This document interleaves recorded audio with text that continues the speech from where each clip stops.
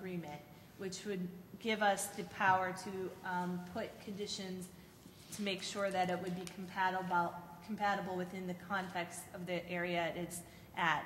And we may, it may be a good use to allow in some cases, because you can imagine maybe Kettering wanting to use some of Chevy in the Hole for maybe a solar field to help generate power for the campus. So there might be uses that are appropriate, but it probably shouldn't be as open as the green innovation areas, because of the density that we expect in the continuation of Hurley and Kettering. So, that my thought was to require a development agreement for green innovation uses in this place type, but I'm, looking for your guidance if you have other ideas of how to deal with that. Megan, could you explain a development agreement? Right. A development agreement is essentially more or less a contract that a city will enter into with a developer, allowing the city to place conditions of approval on the site. It's usually done in a way, in cases where you want to really control for potential nuisances, and through the development agreement you can require things like certain setbacks, buffering, screening, height requirements, to make sure the compatibility of the use. So if a developer wanted to do something in that University Avenue corridor, he would have to come to this commission. We can ask for a development agreement and stipulate as to what we wanted and how we wanted to happen at that corridor. Right, to allow the use only under certain conditions where the development is kind of controlled. Mm-hmm. Other inquiries from the commission? Since it's kind of part of the down part of the six, I'm comfortable with it, especially with the concept of a development agreement. I think that allows some, not only flexibility, but it allows some parameters of what's appropriate and what's not appropriate.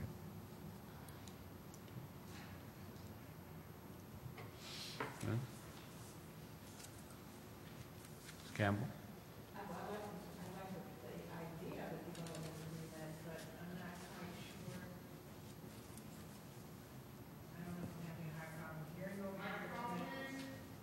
They can't hear you. Could you use your mic?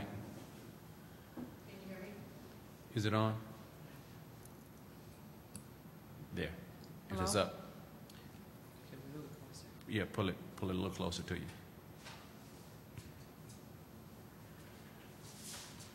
I think it's. Can you hear me? Okay. Push the.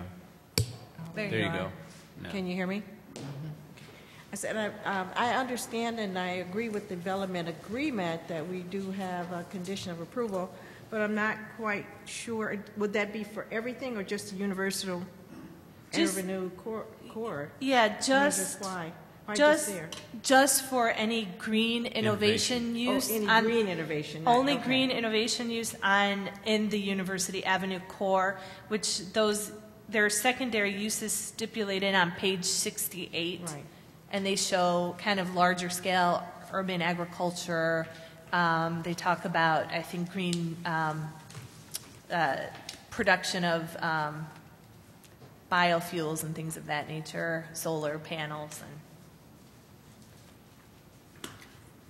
And just then for clarification, the reason that this development agreement would be required for green innovation uses in the university core area as opposed to other areas, is that because certain green innovation uses are incompatible with residential and multifamily residential? It's a permissible use within university corridor? Yep. Okay, thank you. Wouldn't be an outright permissible use. Any other discussion?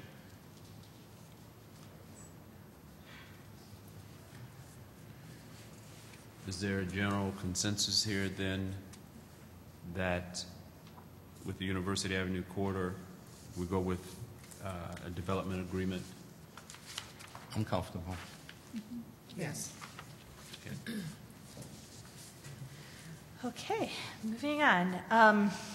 One of the things that we noticed in Chapter 8 that was sort of a whole was dealing with solid waste management. We do have some stuff in the version, the October 2nd, 22nd version, but not a lot about recycling. And there's some things about recycling in Chapter 7 related to sustainability. So all we're proposing to do is just add a little bit more language about the city and solid waste management, including recycling, in the infrastructure chapter. Okay. Question. Okay. Just some general information. Are we going to be talking about where the waste management and recycling may occur? No, I think we just, that the city needs to promote more widely recycling, which is already in there, but we would bring it into that chapter. And then there's some language in, that talks about that we haven't really participated much in the Genesee County Solid Waste Management Plan, which is a requirement for the county to have that plan. And also, we should explore Solid Waste Management Authority. Just explore, because there might be some economies of scale if we countywide share contracting. But that's what's in there right now, and we just want to beef up about recycling. Okay, thank you. Okay. We'll move on. Moving on, issue number 5, which was brought up in the... Mr. Chair? Yes. Just, do you want consensus, just so staff can feel comfortable with that? Sure. I didn't see any. I guess I understand adding it, but will we know what it is before we vote on it? I mean, or is this just something you're going to add and we don't know what it's going to say? No, No. Basically what I just said, which is participate in the solid waste management plan with Genesee County, explore a waste management authority, and encourage and increase the rates of recycling in the city. Do you have anything on what are the solid waste plan? I mean, I don't know any, I've read about it, but I don't know about it. So the county is required to prepare for the county a solid waste management plan that talks about how they basically have the power to regulate waste management services. Right now, you have to get a permit if you haul waste from the county, and they talk about where to dispose the debris and the idea of really recycling to reduce what we're sending to the landfill. And the city, there's a lot of criticism in the plan about the city because the city hasn't really been at the table. And of course, we've only just recently gained recycling, so we're not really diverting to the landfill. So we think we need to be more active partners and with them. And there might be an opportunity in the future, obviously not in the, this is not a short term, but a long term goal of looking at maybe a solid waste authority as a means to reducing contracting costs in the future, working with other cities so we can bid collectively. We're just putting in language to explore that as explore Okay. as a long term. Okay, explore. And then, of course, we do have language already in 7 about increasing recycling rates, but it's kind of missed and it's a little bit weak, so we're kind of proposing to move some of that language to Chapter 8, where we talk about it. Any other discussion? So this is to add, do we have consensus to add the language to the plan? Yes. As far as explore? Right. Cindy, general consensus. Okay, issue 5. This is really just a carry through of the discussion we had on the 19th. The implementation matrices, we received guidance from you to make them more general, except for governmental agencies like the MTA. The version before you, I'm not sure that we got all of them, we got most of them, but just, we need to go through really carefully tonight, and if, with your authorization, make those changes to be more general per the 19th.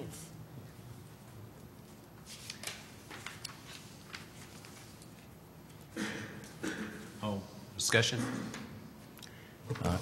I guess my comment, Mr. Chair, would be is it appears that the staff is following up on the request that we had to make sure that it was more generic rather than specific entities and organizations, unless they were governmental or being utilized as an illustration for a concept. So I'm Okay. comfortable with that the staff is following through on that request. So it's a general consensus here? Yes. Okay, thank you. Okay, great. Issue number 6. We had talked about this, and we noticed that this version does not have language about the golf courses that we had already discussed. And we stated the guidance was to work with the community to determine other potential uses and develop a transition plan when golf courses are no longer viable. So we're just want to follow through and amend this version to include that guidance, that language that we had already talked about. Makes sense.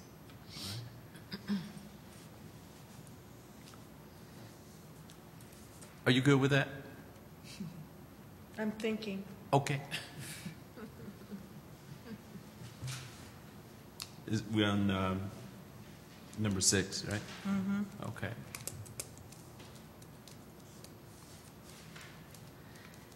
That's part of the trying to address all those like hanging chats. We're trying to remove the whatever is outstanding, and that one we noticed didn't get addressed. So, Mr. Chair. Yes. I do know, because I know in the 6th Ward there is one of the related golf course efforts, and I know we had the discussion of addressing that as a whole, and appreciate the staff on catching that and making sure that it is included from our discussions.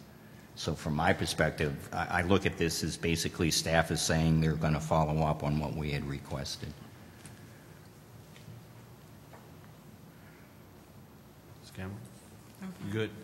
Yes, with number 6? 6, yes. Okay, very good. okay, number 7. I think this is just something that we've noted that maybe could be strengthened. Many people are thinking that this master plan is just a city document only. It's the responsibility of the city government.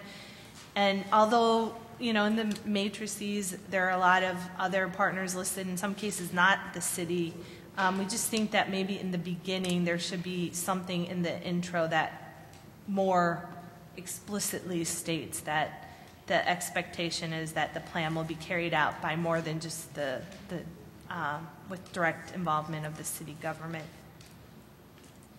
So we were just thinking maybe to tweak the introduction a little bit with that comment. I like that idea. Okay. Yep. Any further? I just have a question, and this may be more germane to the actual implementation, because once this document, you know, becomes